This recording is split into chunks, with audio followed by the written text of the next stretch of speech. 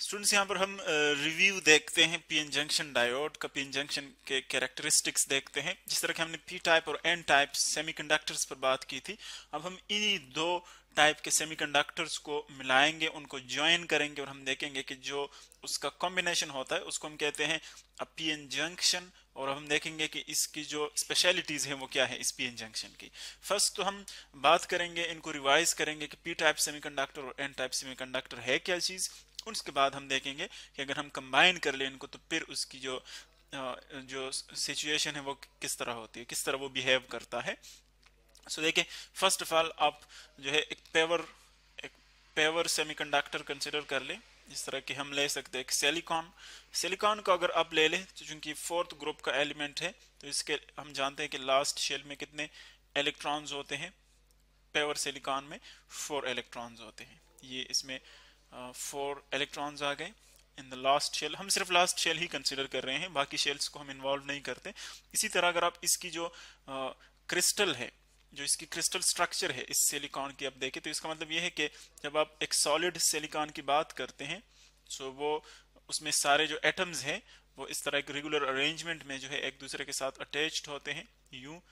तो जब वो अटैच्ड होते हैं यूं तो इसका मतलब ये है कि हर एक साइड से देखिए इसके साथ 4 और सिलिकॉन जो है वो सिलिकॉन एटम्स वो इसके साथ शेयरिंग में कोवेलेंट बॉन्ड्स बनाते हैं। ये आ जाएगा कोवेलेंट बॉन्ड्स।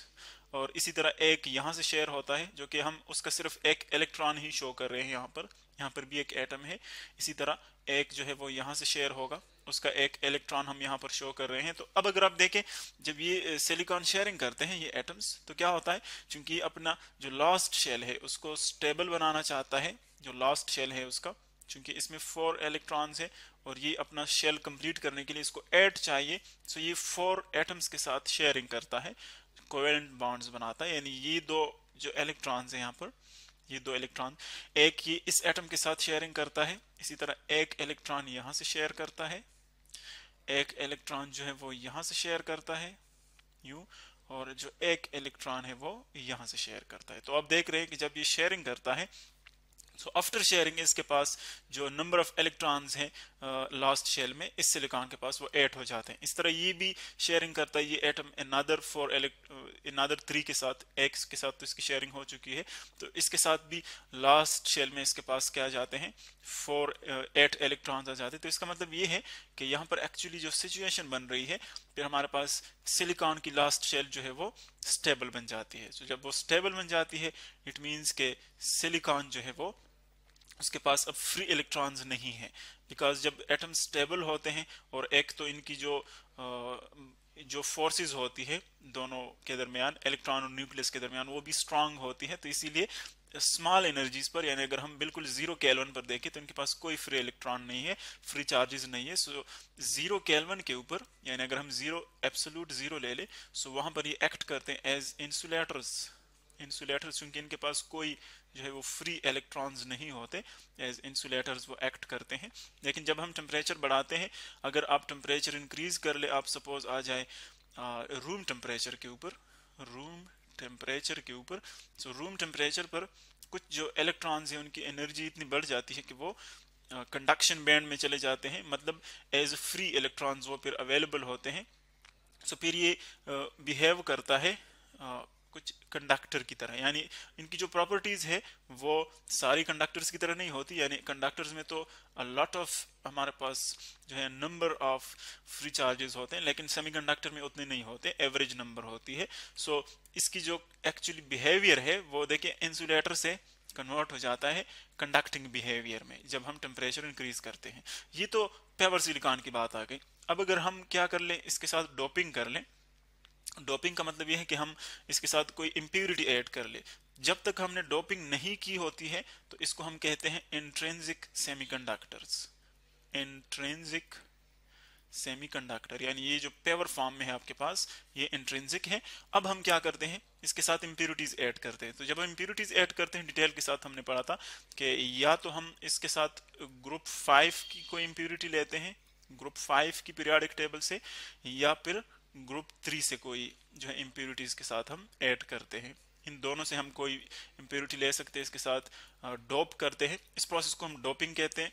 जब आप उसको इम्प्योरिटी जो है उसके साथ ऐड करते हैं, तो देखिए जब हम इम्प्योरिटी ऐड करते हैं, और इसकी रेशो भी हमने देखी थी कि ये एक्चुअली होती है अप्रॉक्सीमेटली 1:10⁻⁶, यानी इतने अगर आपके पास पेवर सिलिकॉन एटम्स हैं, तो हम जो इम्प्योरिटीज ऐड करते हैं उसके साथ एक एटम ऐड करते हैं, तो इस रेशो के साथ हम उसके साथ जो इम्प्योरिटी है वो ऐड करते हैं। इसी तरह अब अगर आप देखें फॉर एग्जांपल ग्रुप 5 की फर्स्ट हम देखते हैं कि अगर उसकी इम्प्योरिटी हम ऐड कर ले तो क्या होता है।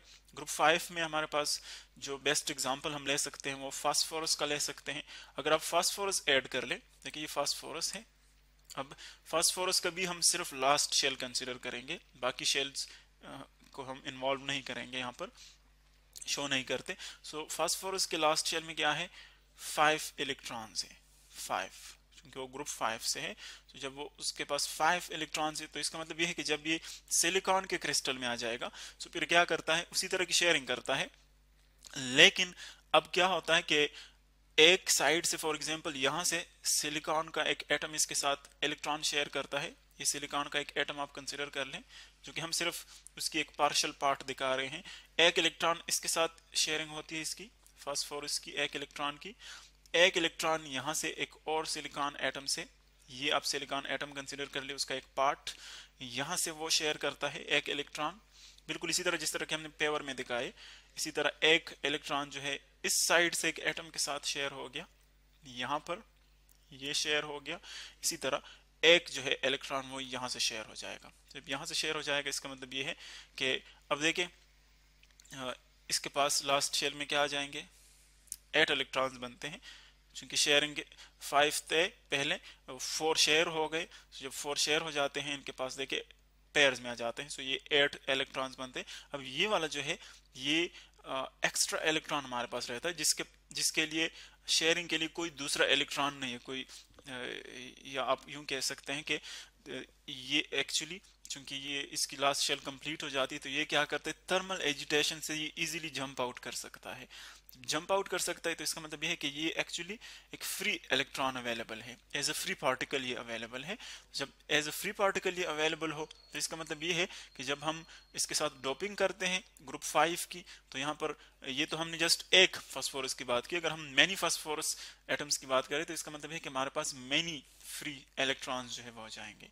तो जब फ्री इलेक्ट्रॉन्स आ जाएंगे इसका मतलब ये है कि एक्चुअली डोपिंग से हमने क्या किया, फ्री इलेक्ट्रॉन्स प्रोड्यूस किए इसके अंदर, जो कि रूम टेम्परेचर पर हम इजीली ले सकते हैं। तो इसका मतलब ये है कि इस तरह के मटेरियल को फिर हम क्या कहते हैं, एन टाइप सेमीकंडक्टर। क्योंकि एन टाइप एक्चुअली आता है नेगेटिव टाइप से, नेगेटिव टाइप क्योंकि इसकी जो फ्री इलेक्ट्रॉन्स है वो एक्चुअली इलेक्ट्रॉन्स है, तो इसलिए इस पर नेगेटिव चार्ज होता है। तो इस तरह के सेमीकंडक्टर को हम एन टाइप या नेगेटिव टाइप सेमीकंडक्टर कहते हैं। इसी तरह अगर हम इसी सिलिकॉन के साथ इस क्रिस्टल में एक ग्रुप 3 का कोई एलिमेंट फॉर एग्जांपल ऐड करते हैं, जिस तरह के हम नॉर्मली लेते हैं एल्यूमिनियम का एग्जांपल लेते हैं, एल्यूमिनियम का। तो अगर आप इसका एग्जांपल ले लें, फॉर एग्जांपल ये मैं एल्यूमिनियम शो करता हूं, देखें इसकी लास्ट शेल जस्ट हम कंसिडर करेंगे जिसमें हमारे पास अवेलेबल है ओनली 3 इलेक्ट्रॉन्स, चूंकि इसके लास्ट शेल में ये ग्रुप 3 का है, सो 3 इलेक्ट्रॉन्स होते हैं। अब यहाँ पर इसकी जो बॉन्डिंग होगी सिलिकॉन क्रिस्टल में, उसकी लैटिस में, सो इसी तरह बिल्कुल शेयरिंग होगी जिस तरह की हमने ग्रुप 5 की। यहाँ पर एक्चुअली होता है कि अब देखें इसके पास 3 इलेक्ट्रॉन्स अवेलेबल है लास्ट शेल में, सो एक के साथ यहाँ पर इसने शेयरिंग की। इसी तरह यहाँ से एक और एटम के साथ ही शेयरिंग करता है, यू इसके साथ शेयरिंग करता है। इसी तरह एक और एटम के साथ फॉर एग्जांपल यहाँ से शेयरिंग करता है, यू। अब देखें नेक्स्ट इलेक्ट्रॉन के साथ ये शेयरिंग करेगा, लेकिन इसके पास नेक्स्ट एक इलेक्ट्रॉन नहीं है, क्योंकि जो चौथा फॉर एग्जांपल यहाँ से एक चौथा एलिमेंट एटम आ रहा है सिलिकॉन का, उसके साथ जब भी शेयरिंग करेगा इसके पास एक एक्स्ट्रा कोई इलेक्ट्रॉन नहीं है बाकी कि उसके साथ शेयरिंग कर ले। इसीलिए यहाँ पर क्या रहता है, यहाँ पर एक्चुअली एक होल डेफिशिएंसी ऑफ इलेक्ट्रॉन रह जाती है, कमी रह जाती है। तो इसका मतलब ये है कि यहाँ पर एक पॉजिटिव चार्ज की तरह एक्ट करेगा ये होल, जिसको हम होल कहते हैं। एक्चुअली इस तरह अगर आप मैनी जो है ग्रुप 3 एटम्स कंसिडर कर ले तो हमारे पास फ्री होल्स आ जाते हैं, यानी ऊपर में इलेक्ट्रॉन्स और इसमें होल्स आ जाते हैं। होल्स चूंकि पॉजिटिव चार्ज की तरह एक्ट करते हैं, इसीलिए इसको फिर हम क्या कहते हैं, अब पी टाइप सेमीकंडक्टर, क्योंकि इसमें जो फ्री पार्टिकल्स हैं वो पॉजिटिव टाइप है। अब ये तो इनकी इंट्रोडक्शन आ गई, अब हम मजीद बात करेंगे कि इसको हम किस तरह ज्वाइन कर सकते हैं इन दोनों को।